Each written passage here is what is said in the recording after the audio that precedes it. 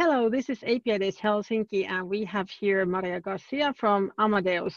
And you wanted to share, or you had something to share with us about these weird times that we are living in, or some general life hack. How is it? Indeed. So we always try to look at the positive side, right, of everything. And to me, the most positive thing of these tough times that we're living is that I believe it has brought us closer than ever. So you know how experts talk all the time about this social distancing? I want to believe that actually we have achieved the physical distancing, but we have discovered new ways to stay connected and to stay closer than ever. So in my case, I'm not only talking about all those virtual coffees and beers with my work colleagues, or those group of friends that you never had the time to meet because you are so busy. But here in Spain, as you know, we have been very heavily impacted. And the isolation measures were quite tough. So I think we have seen a very interesting phenomenon with our neighbors going on. Usually you don't take the time to talk to the people who live in the same building. Actually, I know it was not my case. I was always too busy to do so. And the moment the lockdown started, we started to see a lot of people volunteering to help each other. Parties happening in the balconies with the neighbors living in the same building. And the other day, actually, I had the pleasure to see a live concert, a spontaneous concert. So one of the neighbors was playing the guitar, someone else joined, started to sing, and more people were showing up. So I think the point here is that this has helped us to get to know some people who live close to us and to realize that we are sort of stronger together, right? And I hope this is one of those things that can remain once that things improve. Yeah, so instead of commuting all the time and using our time for that, we're actually more social, which is kind of weird, but that is absolutely. But hey, take it away. I'm eager to hear your presentation. Perfect. So let's go for it. Have you ever tried to lead a new API initiative at your organization? If so, chances are you've heard objections like these ones. Do they sound familiar? Well, the truth is that setting APIs internally sometimes can be hard. And the lack of buy-in is the thing that can kill your project the fastest. So how do you overcome organizational resistance to an API initiative? I'm Maria Garcia, and I lead the strategy at Amadeus for developers. I've been working on our corporate open API program since the initial setup. And so today I will be sharing some stories from the trenches and some practical tips to get your stakeholders to yes. And so we look at some of the most common roadblocks that your API initiative may encounter, including competing business priorities, the organizational culture and structure, and the perceived risk. And I will be sharing some advice and some recommendations about how to address those challenges. The solutions cover will include how to pitch the value of your APIs, how to set up the right team and governance to achieve alignment, and how to minimize risk. Some of these recommendations go beyond open APIs, and so you really can apply them to any API project that you may undertake. So let's see how you can guide your organization through that transformation one step at a time. Once you're ready to get your API initiative off the ground, the very first roadblock you may hit are competing business priorities. With so many projects out there just sort of waiting for management to choose from, it is likely like a jungle. So it is natural that the first question you must answer is why we should bet on this initiative. Why APIs over something else? More than ever, your stakeholders may be asking questions and saying things like, well, this is not the right time to embark on a transformational project. So how do you make your stakeholders see the value in what you're doing? Well, the first step, simple as it sounds, is to tell them. You can build a compelling case and make sure that you invest the right time in doing so. So in our case, because Amadeus is such a large organization, launching an open API program involved talking to a lot of different stakeholders. So at the beginning of the project, we had to explain to them what the program was, address their concerns, and also influence. Now, I know meetings might not be the most exciting part of your job, but if there's something that can truly derail your project, that is a lack of buy-in at any level of the organization. So you can build a strong case by highlighting 3 ideas. 1, the value of APIs in the current context.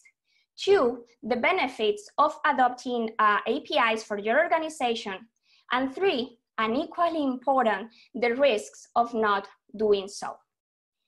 So first, you can explain why the current context calls for increased agility and accelerated digital transformation, and why APIs play a key role as enablers of such transformation.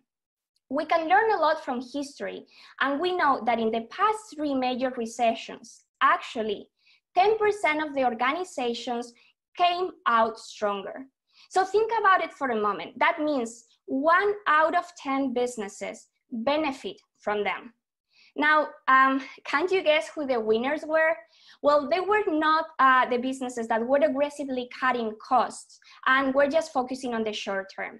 The winners were the ones that managed to keep focusing on the long-term strategy and investing in research and development. So really, these are times that call for reinvention rather than just survival. Second, you can explain to your stakeholders the many different ways in which APIs can bring value to your organization. And the most obvious one is revenues.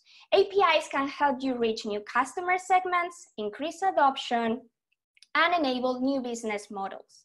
Today, APIs make up roughly 1/3 of IT companies' revenues. Now, one word of advice here, just make sure that you don't make your business case the sole focus of your discussions. Because the truth is that time to return on investment for APIs tends to be long. So make sure that you manage your stakeholders' expectations. And instead of just talking about revenues, talk about opportunities for value generation. And in fact, because there are so many benefits that APIs can bring to your organization, always make sure that you adjust the pitch to the specific needs of each one of the stakeholders. Find out what their agendas are, what makes them tick. So for example, let's say you're talking to a technical team. When maybe you want to highlight the gain benefits in terms of increased efficiency or saving time and cost for their teams, as well as the accelerated time to market. Now, are you talking to a product team? Well, maybe you want to highlight how sharing data with other partners can help improve their product and reach new channels. And what about business people? As I said before, there's the factor of revenues. We've talked about how it enables digital transformation, but also you may want to highlight innovation opportunities. In fact, more than half of companies adopting APIs report an increase in innovation. And for us, that was also one of the key drivers to launch our Open API program. And 3, use data to create a sense of urgency. Data is power. And we soon realized that one of our main tasks coordinating this program was to help people see the need for change. We did so not only by highlighting all these benefits that I explained, but also the risks of not doing anything. Because people will only move towards the unknown if they genuinely believe that the risk of standing still is greater than of moving forward. There are 2 very powerful resources here that you can use, which are customer interviews and competitive analysis. Chances are much of the pressure to opening your APIs or to building your APIs is coming directly from customers. If so, use it. Spend the time talking to them, perform interviews and surveys, collect their feedback, and then explain to your stakeholders what your customers' demands and frustrations are. The same goes for competitive analysis. Leaders want proof, and they also love success stories. So showing how their competitor has been successful in launching a similar initiative, it is much more compelling than you just talking about, well, your own assumptions, right? Plus, if you think about it, no leader wants to be left behind competition. And if your competitor is offering an open API that is easy to use and you don't, what is stopping your customer from doing business with them? Now, sorting out those budget constraints and getting your initiative prioritized won't be your only challenges. You'd also have to tackle the organizational culture and structure. And this is especially true for large organizations, where you may find lots of API initiatives that are hard to converge and hard to align. You may find lots of projects scattered among teams and among regions, each one of them with a different strategy and level of maturity. Even more, the teams that are driving those initiatives may feel you're encroaching on their territory. And that resistance can be even stronger if your legacy systems and processes are somehow driving positive results to them. In our case, we found a complex scenario when we started our program. Back then, we had almost a dozen different initiatives that were linked somehow to APIs. And we had multiple portals for our partners to connect to our APIs. So how do you handle all this complexity of the organizational structure? Well, you can add on two main areas. Basically, you can create a central dedicated team to manage the program, as well as setting up a proper governance. First, you can build a ring-fenced team that will take care of the program coordination and execution. In our case, we created such team, and it was led by the innovation department on the business side and the research and development department on the technical side. We started small, and we kept growing as the program was also evolving. Now, there is no single formula for this, but on the business side of the equation, you may want people working on strategy, program management, product management, user experience, and even developer relations and marketing. Some organizations will not include developer relations as in their teams until their APIs are live. I personally believe that is a mistake because your developer relations experts have the right skills to help lay the foundations for your program. Moreover, they're the glue that binds the technical and the business worlds together. So when it comes to educating your internal stakeholders, they can bring immense value. Now, you don't want this team to be riding solo. If you want to succeed, you need to involve pretty much everyone in the organization. So up and down, across units, and across functions. This is not only to overcome that resistance that I mentioned, but also because it is highly unlikely that you can get all the necessary areas of knowledge in a single team. Now, if you're going to include everyone from the business units and from the corporate functions, how do you handle all that complexity? Well, that is where governance comes to rescue. I feel that governance is one of those buzzwords that we hear pretty much at every API conference, and yet there are very different understandings of what it should mean. Governance, above all, provides everyone with clear direction and a common ground. And in our case, we look at it in 4 different levels. So first, we have program governance, and that is the basic framework to manage our overall program. Decisions like who should approve what, or how are you going to share the information, how are you going to keep track of the program's progress. Basically, this governance helps us make sure that the program execution stays aligned with the objectives and that all stakeholders' inputs are taken into account. This is particularly important in the initial phases of your program. Here, there is no one-size-fits-all formula, but in our case, we created a core team for the execution, a steering committee, and an advisor committee, each one of them with representatives of all the functions and all the units. And above them, we had our vice presidents who were acting as sponsors of the program. 2, you will have platform governance. So you will want to make sure that you have a platform that is stable, that is secure, and that can scale and evolve as your program grows. You will want your platform to provide the best developer experience to your users, and at the same time, define the right architecture behind the scenes. And the platform must meet the needs of all the different API stakeholders. We achieve this by working with a team of product managers that work together with the development teams for any decision linked to the platform. 3, we have data governance, and this is especially important if you're planning to open your APIs. Because usually when opening APIs, there are concerns about the kind of data that is going to be exposed. So for that, we work with a central committee of data experts together with representatives at management level of all the different units. Before we release any API, they review that there are no technical, commercial, or legal risks linked to the data that we are going to expose. And 4, we have API governance. And this is critical for any organization that may want to industrialize the API design. In our case, our API governance board is a community of experts in APIs coming from all the different business units that work in a collaborative way to define a common vision and common guidelines and rules for API design. They tackle topics like reutilization, API versioning, request response format, and many more. And they review and approve every single API that is built in the organization to ensure consistency with those guidelines.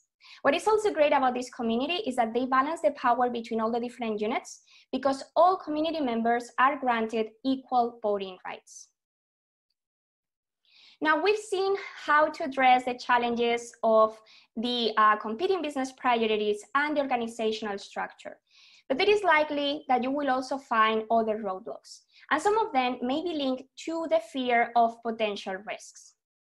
This is especially true if you're planning to open APIs for the very first time. So you will have to address some business concerns because some of your stakeholders may be worried that opening your APIs may put your business somehow at risk. They may believe that developers can use those APIs to build solutions that will eventually compete with some of your core products. You will also have security concerns because if not managed properly, opening your APIs can expose your company to external attacks. And you will also have some performance concerns because if your public APIs drive traffic, and well, you hope they will, you have to make sure that your business is ready to cope with that additional volume without impacting your current customers. Now, how can you address all these concerns? First, you can make risk management a core part of your program. So by doing things like making sure that security and architecture experts are part of the program from the beginning and thoroughly defining your business models, you can prevent some of these threats. Second, you can get ahead of your stakeholders' concerns. So prepare in advance and get ready for all their what if objections. Be completely transparent and upfront and explain all the risks that you have identified and the contingency plan. You will win their trust by showing that you've done your homework. And 3, you can minimize many of these risks by starting small with a simple minimum viable product. By doing so, you will be able to start testing early, monitoring everything that happens, getting feedback, and learn from there so you can then iterate and keep growing by adding on more capabilities. Perhaps the most valuable lesson learned of our journey opening our APIs was do not attempt to achieve everything at once. So pick your battles wisely and take it one step at a time. By starting with a basic use case and a simple minimum viable product, you will also be able to get some quick wins. That is extremely helpful because you will be able to start proving the value of the program. You will be able to get your stakeholders excited about it and gain further support. In our case, we launched our first proof of concept with a limited set of APIs. They were low risk in terms of the data that we were exposing and were get-only APIs. By doing so, we were able to get all the approvals and to minimize all those risks. Now, since then, we've been progressively expanding and growing the program by releasing more APIs, including post APIs, and more capabilities that are closer to our core business. So we've seen that your journey to launching your API initiative is full of challenges, and lack of buy-in can doom your project from the very start. So you need to get that support, and for that, you will have to overcome the challenges linked to the competing business priorities, the organizational culture and structure, and the perceived risk. We've seen some arguments and tactics that can help you get that buy-in. So you can build a strong case by explaining the value of APIs in the current context, the benefits of adopting APIs, and the risks of not doing so. You can also bring everyone on board by defining the right cross-functional, cross-unit governance, while relying on a ring-fenced team for the execution and coordination of the program. And you can minimize those risks that we have discovered by making risk management a core part of your program and starting small with a basic minimum viable product. Now, even if you do all these things, you can expect to make a few more mistakes along the journey, and you should be ready to address and to embrace failure when necessary, because chances are a few more unknown roadblocks will pop up. Now, my advice is do not discourage, because shaking your organization's foundations doesn't happen overnight. Change, like real change, takes time. But this is definitely an adventure worth taking, because there is nothing more exciting than seeing all the great ideas that innovators will come up with using your APIs. And just remember that you are not alone, because there is a bunch of API superheroes right here in the Apidays community that have gone through some of the same challenges and will be happy to share advice. For us, being part of this community has been a great learning experience so far. And so if you happen to want to talk about anything linked to API strategy, I will be more than happy to do so. So feel free to reach out on LinkedIn. Thank you so much for joining this session, and I hope you enjoy the rest of the conference.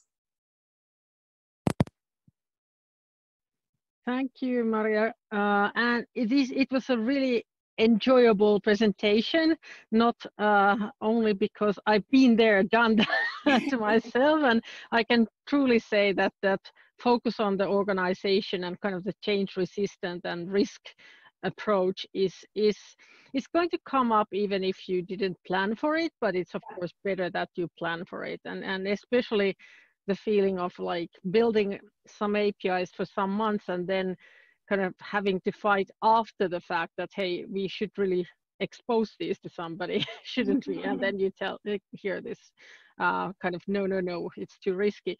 So I'm curious to know, what do you do daily on this?